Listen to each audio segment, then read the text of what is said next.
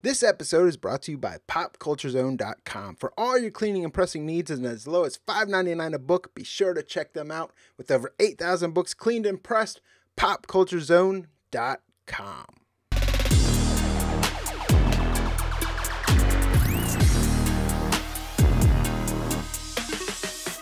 Hey, what's going on, guys? It's Brian Jack with Simple Man's Comics, and this is the 3 Up, 3 Down, where we're covering those comic book market trends for the week. Jack, it's been a busy week. We had a great new podcast last night, but we'll get into that in just a little bit. How's your week going so far? It's going well, all things considered. Obviously, a lot going on in our country right now, but that's why we hope to give you a break from all of that and get into the hobby we love and talk about some comics with the 3 trends rising upward and 3 trends on the decline. So we're going to start with the right now in the uptrend with Miles Morales. There's been a lot of talk, a lot of chatter. A lot of people are sharing sold listings for Ultimate Fallout 4 and other issues of Miles Morales. There's no doubt this is definitely one that's heating up. Yeah, Miles Morales is really hitting that blue chip category as far as like key characters, key appearances, key issues that really I think are going to be books that almost, you can talk about Mount Rushmore books of modern comics. This is a mega key. And as much as it's going for and as much growth as we've seen, we really don't know what the ceiling for this book is. And that's the beauty of it because, essentially Miles Morales is Spider-Man, right? I mean, that is who he is, obviously, right? It's in the name. It's pretty obvious. But the thing is, you can't accessibly buy Spider-Man's first appearance. You can buy Miles Morales' version, and unlike a lot of these kind of like next generation versions of characters, this one we know we actually have a chance of seeing. And with so much going on in our country, there's such a demand for diverse characters showing up, and Miles being such an organically created character coming from the Ultimate Universe, reaching like an iconic level of popularity at such a kind of quick and early stage. This is a character that I think we're going to see more and more of as far as media. I think Into the Spider-Verse is only the beginning of it. As far as the animated feature, I think we're going to see him in a live action feature soon. There's a lot of people talking about, and we've talked about it on the channel, a possibility of Sony selling their movie franchises and their entire movie production over to Disney. Of course, that would unite the Sonyverse and the MCU, which would only do more to raise the stock of Miles Morales. I think it's one of those things where we see books, Brian, that tend to price out of reach of a lot of collectors. This is a book, being the first appearance, Ultimate Fallout 4, that's headed in that direction. I think that second print that we talked about in our top 10 and on our buy list show, those top 10 shows that we're bringing to you with meat left on the bone. If you would have bought that Miles Morales second print with the white cover, the Pacelli variant, it certainly you would have made money already based on where it is right now. That book's been a hot book moving, so stick to those first and second prints. Make sure you're checking for that variant. Of course, that incentive variant is insane, but avoid those silly previews issues. Yeah, and all the points that you mentioned, as well as once you start hearing more news, more plot, more storyline, more characters for that second Spider-Verse movie, that's only going to add more fuel to the fire as well. Yeah. Next one we're going to talk about in 3 Up this week is Stargirl. We're not talking about the Disney Plus show. We're talking about the DC Universe show, right? Right, and while the DC Universe app in and of itself may not be a raving success, this show is. And much like Swamp Thing, this is getting critical acclaim. And unlike Swamp Thing, we're not getting an early season cancel. So we actually have something to believe in here. And even if you're not on board with the DC Universe app, there is hope that we may see this on CW at some point, similar to the way Swamp Thing did, or on HBO Max. This show is, of course, written and created by Jeff Johns, who at one point was the top dog at DC Comics. This is a very near and dear to his heart project because this is a character that's based on his late sister. Stargirl's first appearance, coming in that Stars and Stripes #0, has been an in-demand book because it's kind of like one of those, like, everything matches up. It's low print. It's a very clear first appearance. She's featured on the cover. And it's been a book that's been tough to find, but when you do, you can usually make a good flip on it. But we've seen of late some variants kind of draw attention in the market. Specifically, one in particular, a Superman incentive, has kind of taken off from the New 52, but there's some undervalued other ones. Justice League United, they have a Bombshells variant that features her on the cover. There's a Selfie variant that features her and Wonder Woman and I think another character. And I think these could definitely take off as well. Now, it's not incentives, but you're talking about books right now that are in dollar bins, $2 books. And with a character like Stargirl, there isn't a ton out there for people to chase. So after they grab that first appearance, they're going to look for the next best thing. So I would be on the lookout for these variants now. Yeah, and also with the hype that they're getting for Stargirl, they're also saying that they're going to try to introduce more JSA characters as the shows go, right? So you never know what you might get out of that.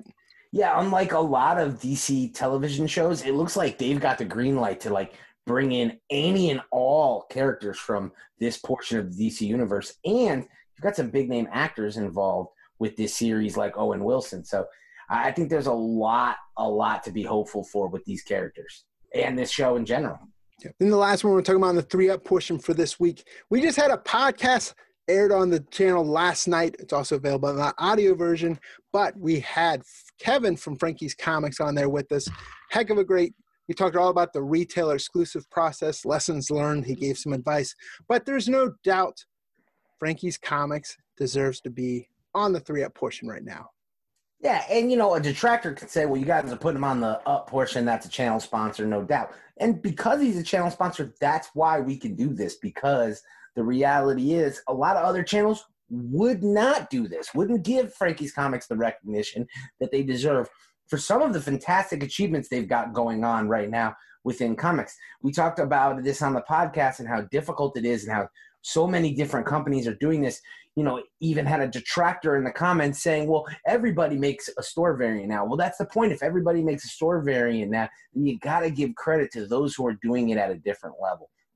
Frankie's Comics had that Star Wars Clone Wars Adventures #1 Peach Momoko Yoda variant. That was only available to their Facebook group. Not an open group. Anyone can join. And we encourage everybody out there in the Simpleman's Comics YouTube family, please go sign up, join that club, because let me tell you something.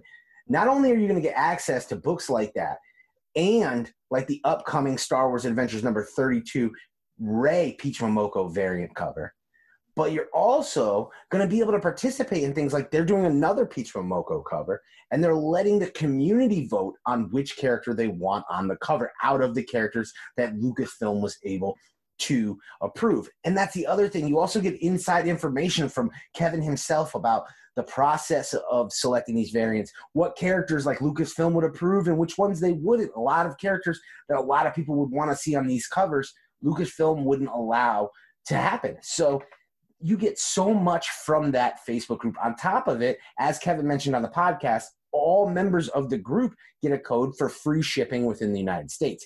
I mean, that's a value right there in and of itself. On top of which, this book that they created, this Yoda variant, initially sold for $20, selling on the secondary market for as high as $80 to $100. Smash success on the secondary market. They're continuing to work with Peach Momoko, as we mentioned, with Star Wars, but that's not all, Brian. We mentioned it on the podcast last night that he's doing a special Thor variant. We have that art to unveil right here today, don't we, Brian? Yeah, we're putting it up on the screen right now. It is a nice little homage cover. Very different from the typical Peach Momoko stuff you see.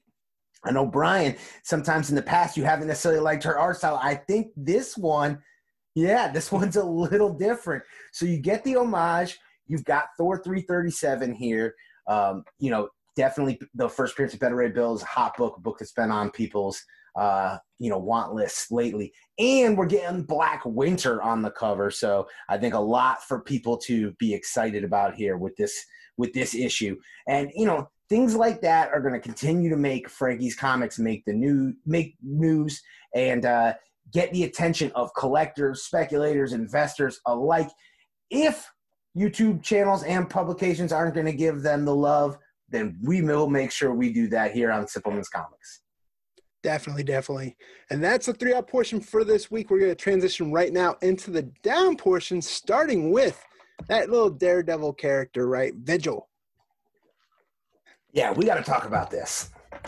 So I regularly get DMs and messages from you guys out there in the community looking for advice on various characters. And around the time that the most recent spike of Daredevil 610, the second print, which is the second appearance of Vigil and the first cover of Vigil. Now, this book is sitting right now at between like $80 and $125, depending. People started to ask me, is this character coming back? Is this a character that we should start buying? And you start to see volume of the first appearances move. Now, the book's only selling for a few dollars over cover, but you're seeing people buying into this. And Brian, this flies in the face of one of the very principles that we have tried to talk to our community about, which is you got to read the comics. You have to read them because it is essential to being able to speculate on future events. And it helps you to avoid some of the negatives that Brian highlighted in our brand new ebook, talking about avoiding FOMO and chasing. And that's what I think is happening right now with this book, because what do we know about this character from Daredevil, Brian? It seems like a lot of people don't. Yeah, wasn't it all just a dream, Jack? Yeah, that's the thing. So this character is cool, right? I don't deny it. The character looks cool, but it was all a dream in Matt Murdock's head. This run and this storyline played out very cinematically. If I was watching a movie and the big bad got revealed and you pull the hood off and it's Matt Murdock's face and Matt Murdock's looking at himself and at that moment he wakes up in the hospital, that'd be a great movie. But for comic collectors, especially ones who had been investing heavily the previous 2 months, this was the talk of the speculation community in this character. Boy, did they feel burned. But it seems like sometime later, this is one that we'd rather sweep under the rug rather than talk about. But I'm not going to say that they can't bring Vigil back and do something with this character and this character design, but it would have to be a new character. It would have to be a different person under the Vigil robe, which would in turn make a new first appearance. So I don't know that Vigil really is an investable character at all. And I think people buying that second print of the first cover are absolutely nuts. It's a beautiful cover, but to pay that kind of price, buy what you like by all means. But I think a lot of people are buying it because it's the hot book. And I would caution against that and say, please read the comics. You can do so much for yourself in doing that. Yeah, and with that, we're moving into the next one on 3 Down. We're talking about Rogol Zaar. This is another one that was like super popular not too long ago, right? Right, yeah, and it's one of those things like we can't call out a Marvel character without calling out a DC character. Now, this one is more of a buying opportunity, and we like to highlight those on the 3 Down portion of this list in this show. But this was a character that rolled out with the Action Comics 1000 release, the highly anticipated Brian Michael Bendis story, and this was supposed to be the big bad villain that was Brian Michael Bendis' baby. But here we've gone a ways into Rebirth, and where is Rogol Zaar now? Why are we not hearing about this character? And if you remember, he was on the cover of the Jim Lee tour variant that was sold when Jim Lee would do, signings places, and was most accessible to most of us on Midtown Comics and TFAW. And it's one of those things where that book got up to about $150 at one point. It's now trading in the mid-20s. Frankie's Comics did a Superman cover where they put Rogol Zaar on the cover. Awesome Matina, close-up shot. I think that book is still available right now at frankiescomics.com. These were books that were like heavily talked about when they came out because a lot of people said, this is going to be the next big bad. This is going to be the next Doomsday. This is going to be the next Dark Side. And if that's the case, these books being, those early cover appearances, early variant, that first appearance, especially on a book like Action Comics 1000 where there's a huge print run, so you got to be discerning about which cover would be the one to get. Those 2 books, that Matina Superman book and then the first appearance, the Jim Lee tour variant, seem to be the go-to books, but the market has softened on those. And I really just think it's a lack of use for the character. So this, different from Vigil, is a character where I say, I would imagine this character could come back and these books would certainly spike. So we'll have to wait and see on news for that. But This is something that I haven't heard people talk about in a long time. So it's something we wanted to bring to light because, again, the beauty of the down portion is there's always buying opportunity. Buy low, sell high.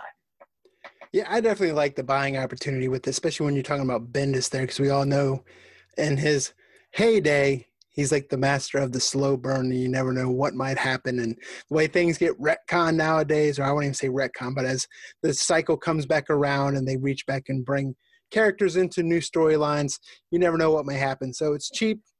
I'd pick it up for sure. Then the last one we're going to talk about on the 3 down portion this week is Valiant Comics. I just saw Jack cringe a little bit there, but why is this down, Jack? Well, really, you got to isolate this. The Valiant Comics longtime detractors are going to want to point to the Bloodshot movie, but I would say that has nothing to do with it. Bloodshot, by all accounts, is really a smashing success. It was #1 video on demand film for a number of weeks. It beat a lot of movies like Jumanji that a lot of people thought it had no chance of beating. It seems to be the test case for these types of movies that maybe aren't going to draw crazy critical acclaim or huge box office draws to be shown in this format. Also, it had a small budget, so it wasn't one that needed to hit this huge number in order to be profitable and sustainable. And the reviews for it initially from critics were not good, but the reviews from fans were actually very good. So the film really it shouldn't be any sort of detraction on the company, and isn't. What is the problem is what's going on the publishing side. Valiant, their new comics are failing at all accounts and all accords to really penetrate the market. And they do so much right. Those like high ratio unique variants that they do, from the flock to the glass to the carbon fiber, those are amazing. Their characters in and of themselves are incredible. This isn't a reflection really on the vintage Valiant first appearances. Those key issues of characters like Exo Manowar, who we know has been teased by John Cena, or Bloodshot, or any of those Harbinger, Faith, those kind of characters. It's really the fact that the company isn't growing. Their editor, Robert Myers, left. He's now at Omnipress. Wasn't much news about that. They just don't seem to have a passionate leader at the helm the way they did with Dinesh Shamdasani. And without somebody like really steering the ship in this really like difficult comic book world, they're not an independent publisher. They really, in essence, they're competing with Marvel and DC because they're a true superhero universe, and they're not even coming close to competing. So it really comes off like the wrestling business, where it's like you've got Marvel is WWE, DC's AEW. If I look at Valiant, I'm like, man, you're almost like a local promotion. So what are they going to do to get going?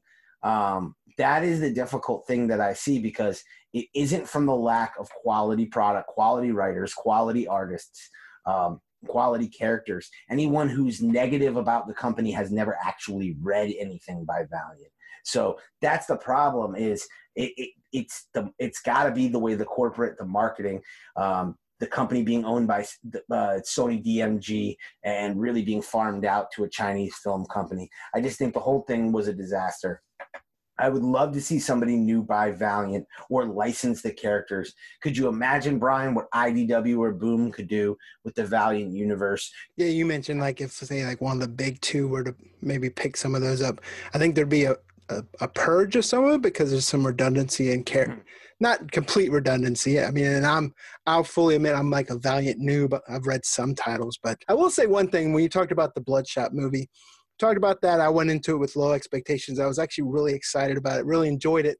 In fact, once I saw Guy Pearce in it, I was super excited, especially as the villain. And I think that movie was much more enjoyable than a movie that broke box office records on release, and that was another one with Guy Pearce in it, and that was Iron Man 3. Bloodshot, to me, is way better than Iron Man 3. That's about what I'll say about it. And if you haven't watched it, at least give it a chance. Just don't go into it expecting too much. If you expect an entertaining popcorn movie, I think you'll enjoy it. That's how I approached it, and definitely enjoyed it that way. Yeah, definitely 90s action. If you're nostalgic for those types of movies. Yeah, like Universal Soldier and Yeah, yeah, and it's funny because people use those comparisons negatively, but I really believe that that's the feel they're going for. And look at what 80s and 90s nostalgia is doing right now in the marketplace. So I think that there is a lane for that, and I hope we get a Bloodshot 2 film. A Zenoscope Faith cosplay variant. I'm surprised that hasn't been done already. That's actually a good idea. But there it is, guys. That's the 3 Up, 3 Down. Also, make sure you comment. Let us know what you think of the list. We are putting comments up from last week's video up on the screen right now. So what do you think's hot? What do you think's cold? What do you think of our list that we have? Like we say, there are some buying opportunities there on the down, and there's some great stuff on the up. It's just, some of that being up, sometimes you might want to buy what you like. And also make sure you join that Frankie's Facebook group that we were talking about, because there's a lot of good stuff going on there. And all you gotta do is answer a couple questions so that he knows that you're actually a comic fan, because like he said on the podcast, someone went in there and tried to sell a lawnmower. But either way, that's our show for you this time. This is Brian Jack with Simpleman's Comics. We'll see you guys in the next video.